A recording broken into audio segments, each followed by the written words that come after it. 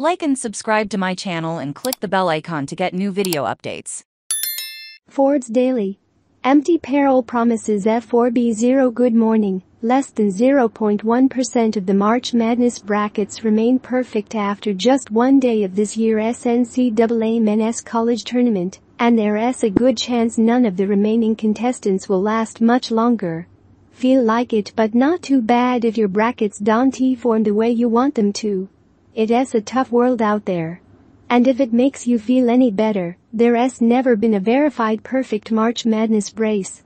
My Forbes colleague Robert Hart has full story here. Sign up here to get Forbes Daily's morning newsletter straight to your inbox.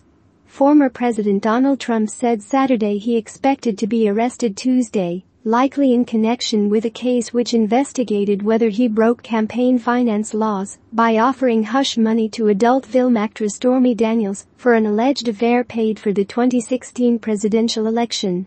Switzerland's largest bank, UBS, agreed to buy its struggling rivals Credit Suisse for $3.2 billion, paving the way for a combined company that will have total assets in excess of $5 trillion.